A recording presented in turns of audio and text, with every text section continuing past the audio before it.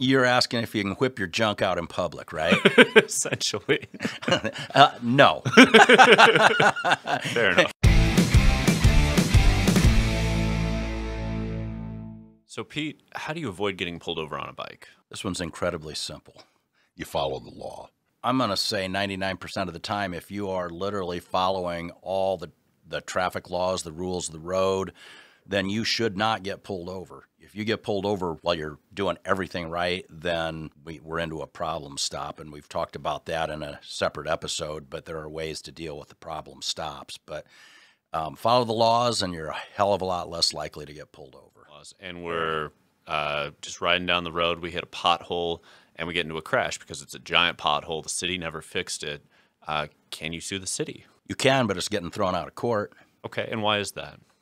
Because there are protective laws out there that say you cannot sue the city, the county, or the state because of problems with the roadway. And not every state's the same, but in Iowa, if you've got a problem with the roadway that causes a crash, the chances are 99-point-something% that it's just tough luck. You got nowhere to go with that one. So it's kind of like hitting a deer. There's not really a recourse for suing the deer, obviously. There's not a recourse, and at some point somebody tried to file suit against the state of Iowa saying that the deer herd belonged to the state. And yeah, it seriously happened, and it went all the way to appeal, but the Supreme Court said, no, you cannot sue the state for hitting a deer.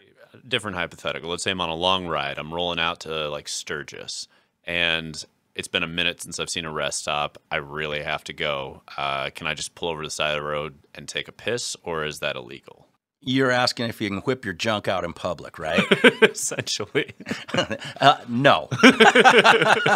Fair enough. You either take the risk of getting busted or you wet your pants. Fair enough. That's all for today. So a catheter? That's the solution? You just put it in. Brought to you by the Biker Lawyers. Injured? Ride with us.